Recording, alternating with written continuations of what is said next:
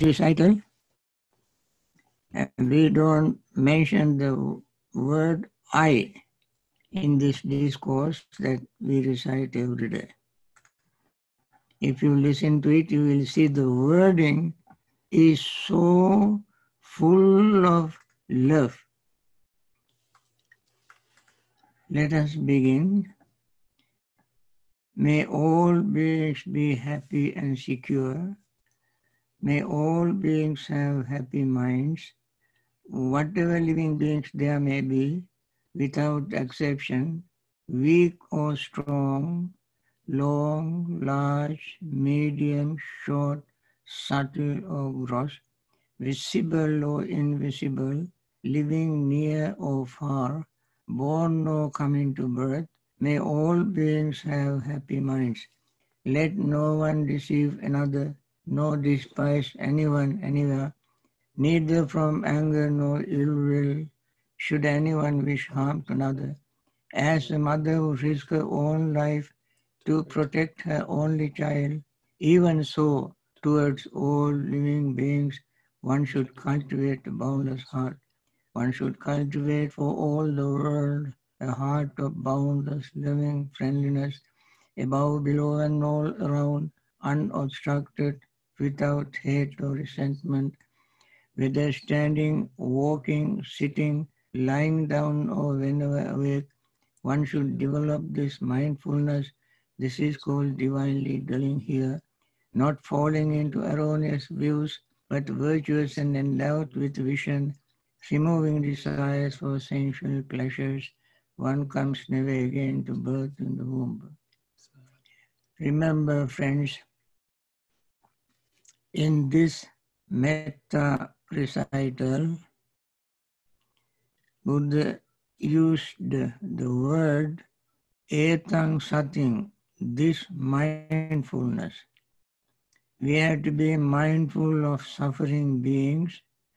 We know that there are millions of suffering beings, and therefore metta practice must benefit all of them.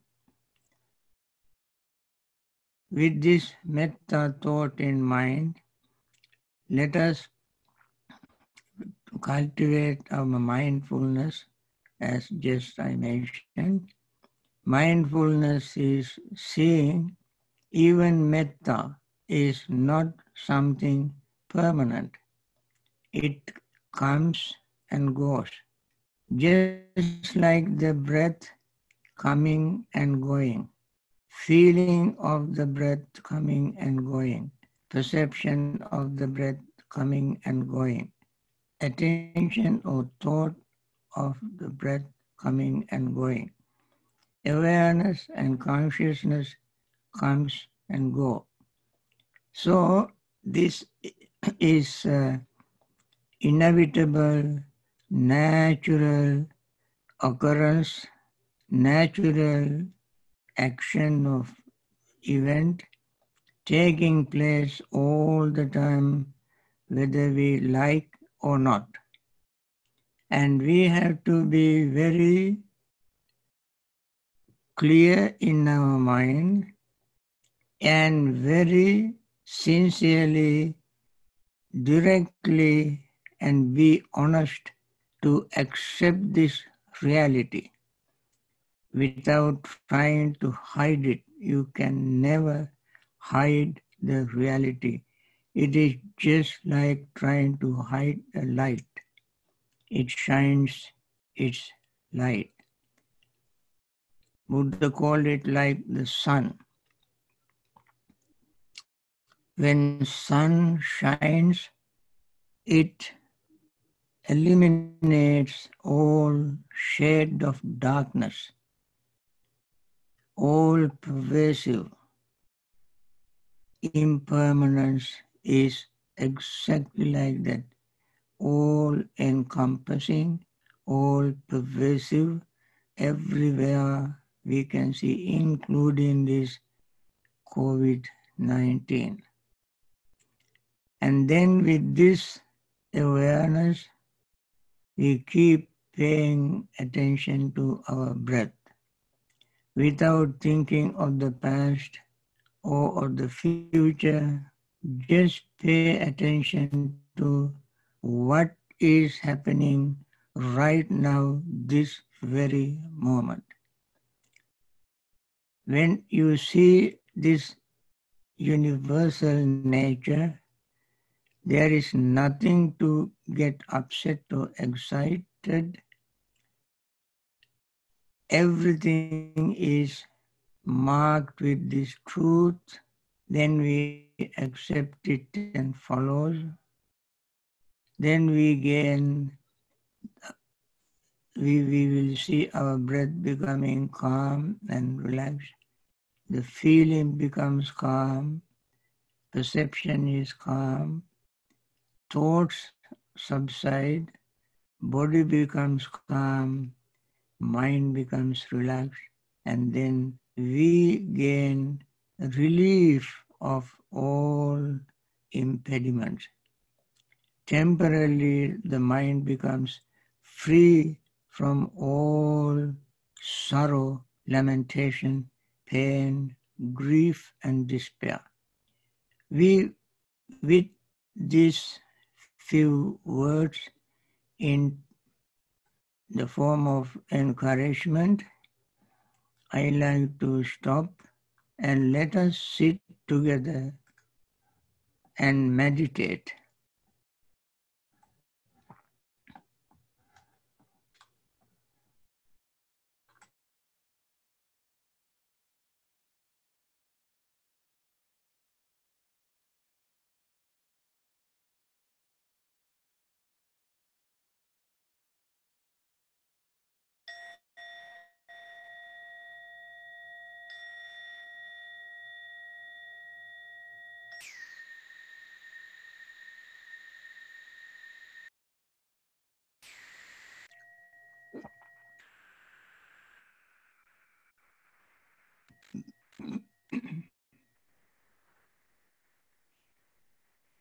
Dukkha pattaca nidukkha bhaya pattaca nibhaya sukha pattaca nisukha hontu sabbe pipanino. May the suffering be free from suffering. May the fear-struck be free from fear. May the grieving be free from grief. So too may all living beings. Once again, friends,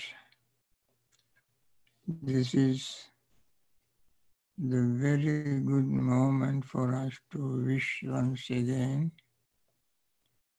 peace and happiness, liberation from sorrow, lamentation, pain, grief, and despair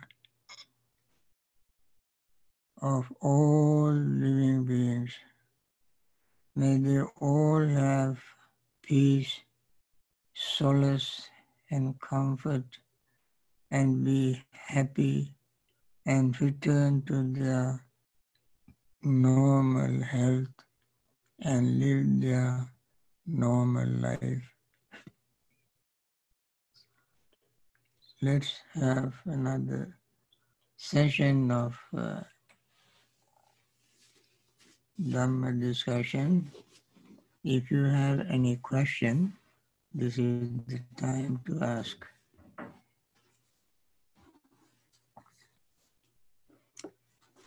Are there any questions there? I just posted one. From Veronique. Uh-huh. In the advice to Anathapindika, the Buddha says, householder, you should train thus. I will not cling to material form. I will not cling to feeling. I will not cling to perception. I will not cling to formations. I will not cling to consciousness. And my consciousness will not be dependent on consciousness. Thus you should train. What does he mean by consciousness will not be dependent on consciousness? Thank you, Bhante.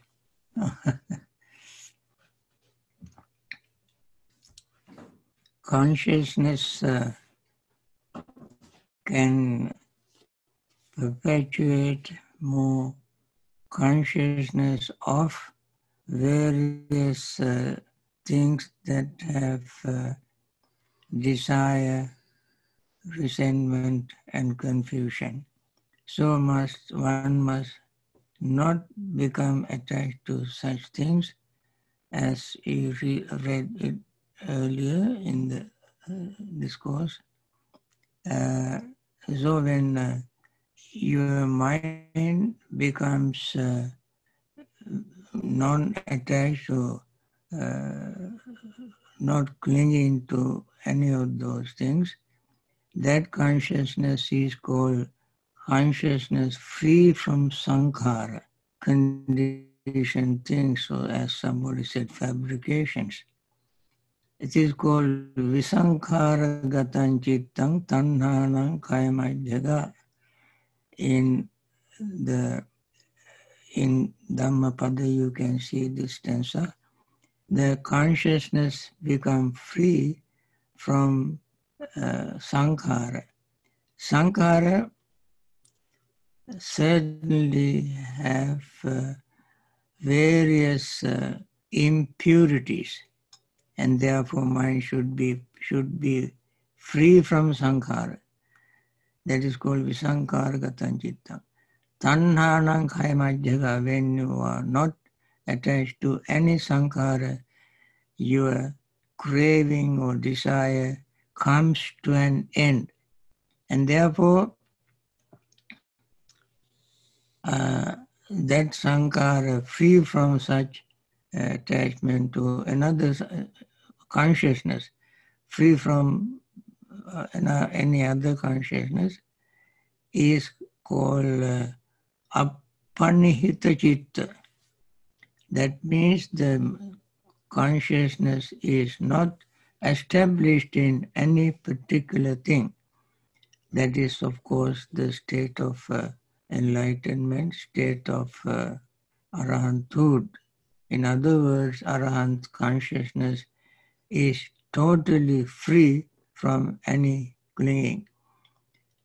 Anathapindika cried at the end of the discourse, and Sariputta asked, are you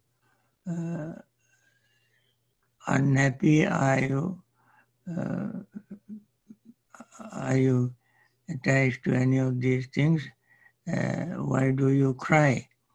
He said, Venerable Sir, I have been associating with the Buddha and you for so many years, but I never heard this kind of discourse. Then Sariputta said, Anathapindika, this is the kind of discourse that we normally don't deliver to lay people. Then Anathapindika said, please, from now on, go on delivering this sermon to everybody. He said, even the Buddha did not give me this kind of sermon, and you never gave me. This is the first time I heard, and therefore this is so profound, so beneficial to everybody, and therefore deliver this sermon. The way to liberate consciousness from other consciousness which is defiled or which has impurities. Okay? Thank you. Bhante, there's a question here. There's a question here that's very related to what you just said. I think it's very fitting that it was just asked. Jason asks, where should we begin reading and studying Buddhist texts? Should we start with the Dīgha Nikāya or Majjhima Nikāya, perhaps with the Dhammapada or something else? And if I may, for years I was reading books about Buddhism, and it wasn't until within this past year that I started reading the actual words of the Buddha. So I just wanted to contribute that these texts are really a treasure trove, and anyway. I think you can start with any text translated into English. You may read. It is difficult even for me to tell you which text you should start with, because each text contains a very profound, very important message. If you like, you may start with Majjhima Nikāya, Middle Length Discourse. It is translated by various people, various monks. Some you can download from internet. Some you can find paper book available in the market. Middle Length Discourses of the Buddha is one that is available, and or Connected Discourses of the Buddha, that is Samsara Nikāya translation, and Numerical Discourses of the Buddha, that is Anguttara Nikāya translation. The long discourses of the Buddha, that is Dīgha Nikāya. I would not recommend people to start with Dīgha Nikāya because it is more deep or deeper and long discourses. Another book that came out last year is Samyutta, what do you call, Sutta Nipata. Also is very good, wonderful translation. It is called the Sutta Nipata, an ancient collection of Buddha's discourses. And all these are available. You may start with Majjhima Nikāya, the middle length discourses of the Buddha.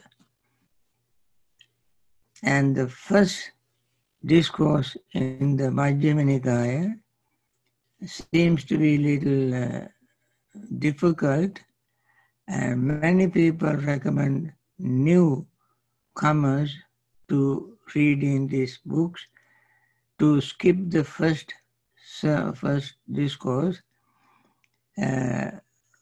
But if you start with the second, it would be very good.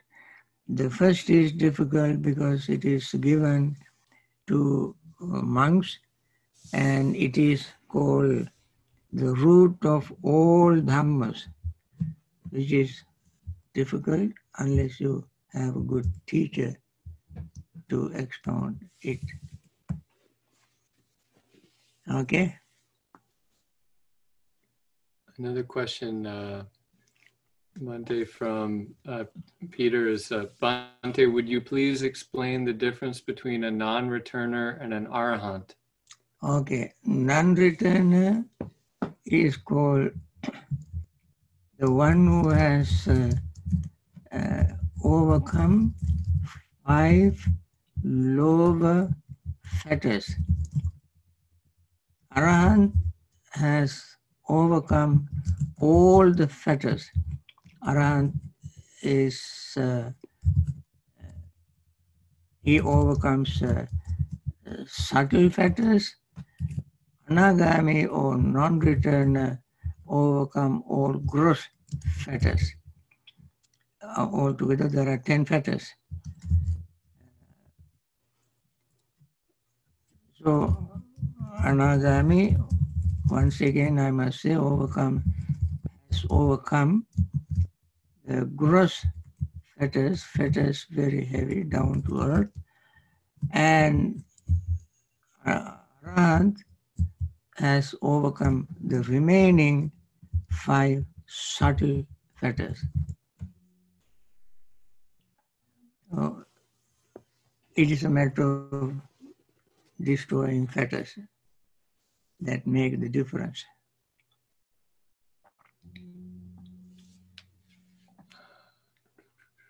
Okay. Let's see.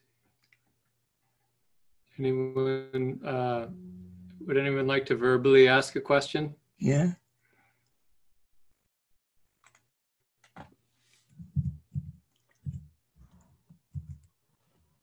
Okay. Bhante, I have a question.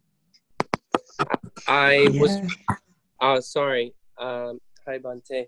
I was reading in the Anguttara Nikāya in the book number 4. Janusonan said to the Buddha, I hold that there is no one who is not afraid of death. And the Buddha said, no, there are these 4 persons who are not afraid of death. One who has abandoned craving for the body, another abandoned craving for sensuality, another who has abandoned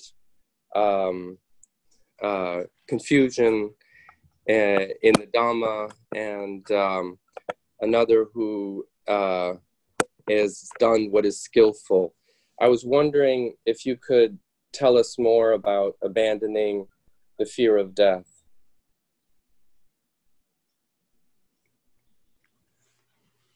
Abandoning fear of death is abandoning, it is only when one sees impermanence exactly as it is, and then knowing that this body is fragile, and therefore if that person thinks, contemplates the changes, impermanent nature of this body, feeling, perception, thoughts, and consciousness.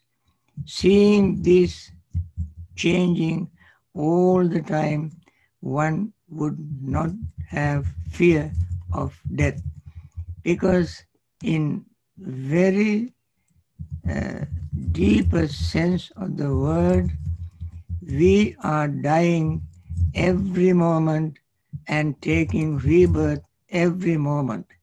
That is happening literally. Every cell in our body dies, new cell arises. Every moment we breathe in, we bring oxygen to renew new cells, to replace new cells.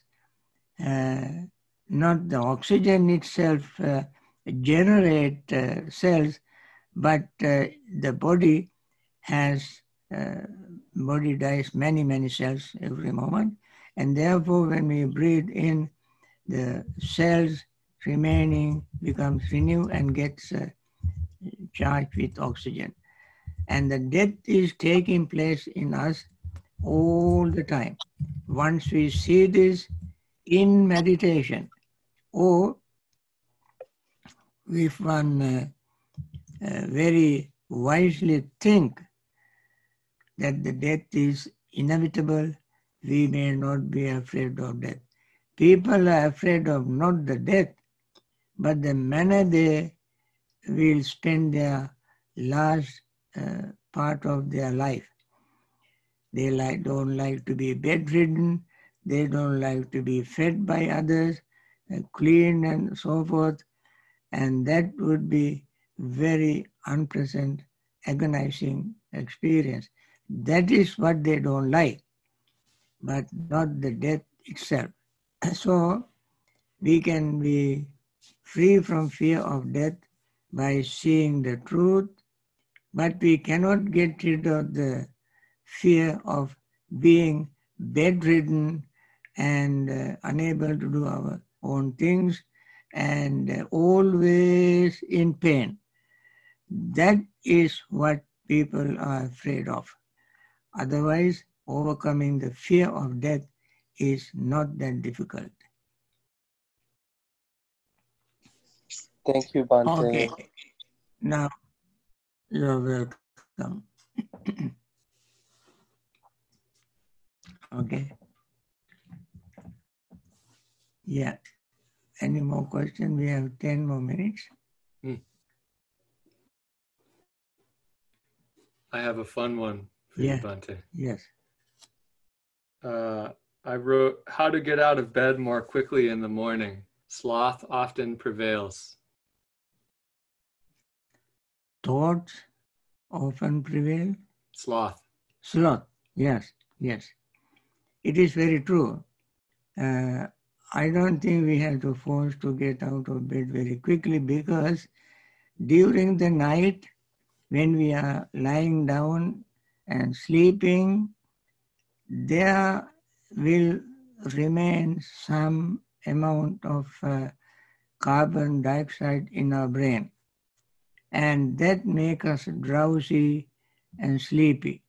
And therefore, when we wake up, we have to wait in bed for few minutes to get rid of our carbon dioxide in the brain and to wake us up fully. So while lying in bed, you can, when you are awake, in order to make yourself quite fully awake, you may massage your legs and hands, and that also is a very little exercise while in the bed. And then you will be very alert and get up without having this drowsiness, sleepiness, and so on. And that's what I would suggest. Thank you, Bhante.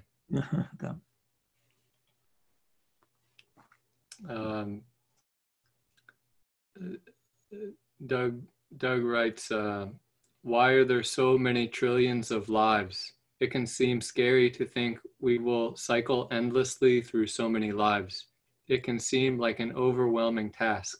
Is this what samvega means, to spur us to practice? Yes, exactly.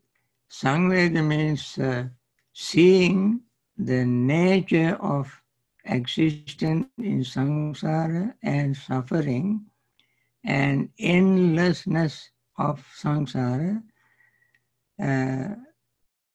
We accelerate our practice, and that urge arising in our mind, depending on the amount of beings in the universe, that urge prompts us to do more practice more vigorously, more often, in order to be free from such repetition of birth and death. And that is called Dhammasamvega. So he is right. The samsara, Buddha said, is the beginning. Anamatagoyambike samsaro pubbha korina panyati avidyaja bhavatannaja. Because the beginning of samsara is indiscernible because of ignorance and craving.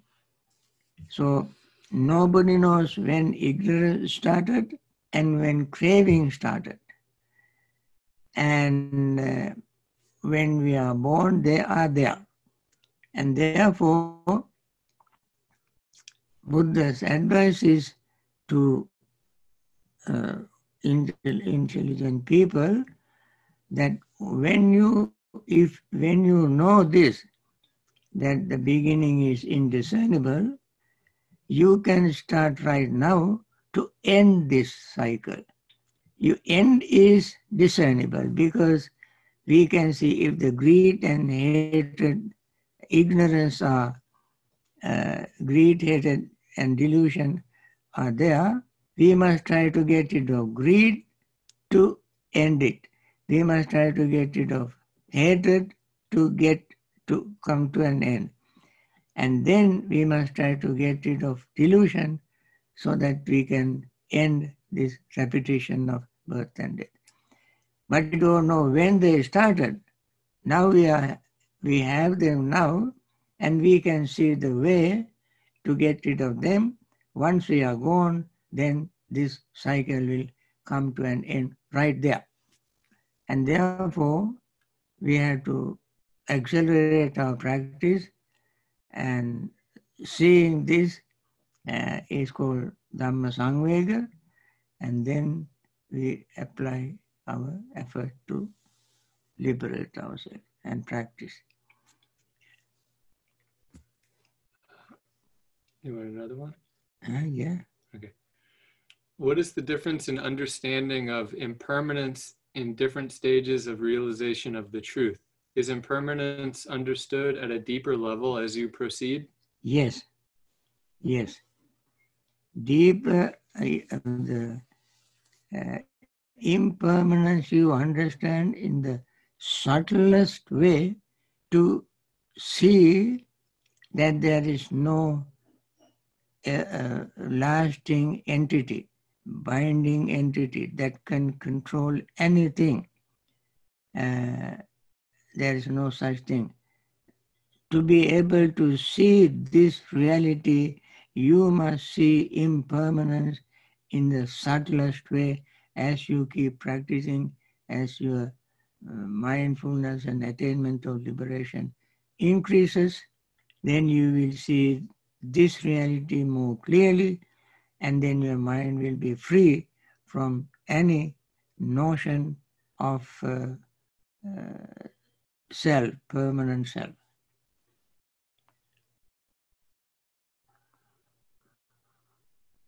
One more. Okay. All right. I think this is the last question for the day, the morning. Yeah. Bhante, does our practice experience stack up like a card deck with our time and practice? And if in return, are we now at the bottom of the metaphorical deck? Sometimes time away from practice has proven to be fruitful when I return. Sometimes what? Sometimes time away from practice has proven to be fruitful when I return to practice. Yeah. Yes. I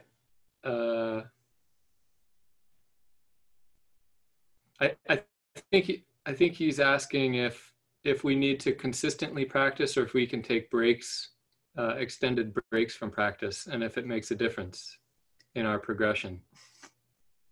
The moment you become unmindful, you have a break from the practice. It happens naturally. I would not, you can have a break from everything else, but try not to have any break from the practice of mindfulness. Because the more you are mindful, quicker is your liberation. You may have breaks from all other secular things, but let this incorporate with all our secular things and be mindful as far as you can. Sometimes it happens that you may be unmindful. That is inevitable. That is not, that happens inadvertently. But deliberately don't try to be unmindful. Okay? What if he was referring to like seated meditation practice? Seated meditation practice you cannot do forever. That is why we have standing, walking, lying down, other postures as well. So these four postures are like four wheels of a vehicle. When you balance the vehicle, you have to balance all the four wheels. If you want, one tire is punctured, if it doesn't work, you may have to replace all the four tires. Otherwise, the vehicle may not be functioning very smoothly. Similarly, when you practice meditation, sitting is good. Sit as long as you can, then do other practice meditation in other postures as well, so that you will have a balance. Sadhu, Bhante. Okay? So we'll see you all at 7 p.m. Thank you, Bhante. Yes. Thank you, Bhante. Thank you, Bhante. Thank you, Bhante. Thank you, Bhante. Thank you, Bhante. Sadhu, sadhu. So brilliant. So brilliant. Thank you. Thank you, Bhante. Thank you.